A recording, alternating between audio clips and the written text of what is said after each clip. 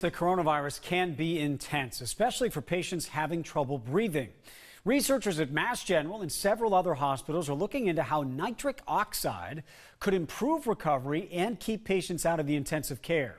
Dr. Mallika Marshall shows us. It turned me around. There's no two ways about it.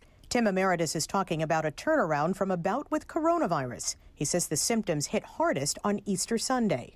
I was coughing quite a bit. I got very winded, short of breath, and my temperature also spiked over 102. At the hospital, Emeritus says the coughing continued for hours. My lungs were starting to shut down, so I had to go on oxygen.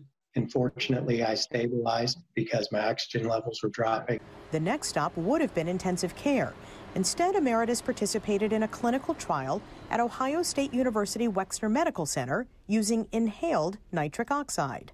Nitric oxide, once it's inhaled, seems to help the body actually fight the virus. It has antiviral properties. Ohio State cardiologist Sitarama Shamani is investigating giving the treatments in a new way instead of through a face mask. We hope to see their breathing patterns improve, their need for extra oxygen decrease, obviously then avoiding the need to go to the ICU. There's a similar study underway at Mass General. The year-long study hopes to include 260 patients who come to the emergency department with symptoms likely caused by COVID-19. And those symptoms must have started less than 12 days before going to the ER. Researchers are hopeful, saying nitric oxide has been used to help treat other coronavirus strains. I was still on oxygen when I went into the treatment. So they had a nasal tube that piped in oxygen and the nitric oxide.